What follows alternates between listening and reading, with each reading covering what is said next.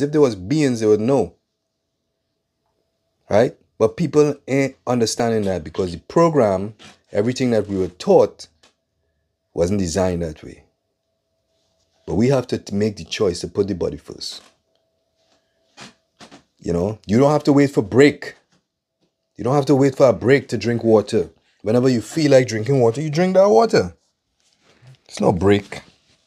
You telling, so you program is a program.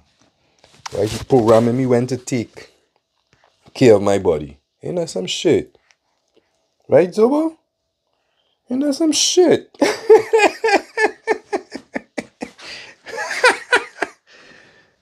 These people is wild. Right? They come with the language and they teach you all this shit. And now you fueling the body and you're happy and you're smiling, and at the end of the day, hey, everybody dies. That's what is taught, right? Ah, boy. Energy is something that it cannot die. It cannot. But if you have that condition of the heart, right? It's not just the heart, it's the entire system, cardiovascular system, that has the fat build up. Why it has it is because of mainly the sugar. It all comes back to what you're putting in. You want to get rid of the fat, change up what you're putting in.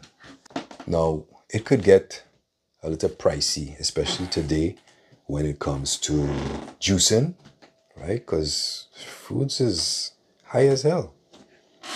So instead of juicing, just eat. Sit down. You sit down and you fuel your body. Anytime you feel like fueling it. It doesn't have to be 3 times a day. Right? And definitely none of that heavy processed food at all.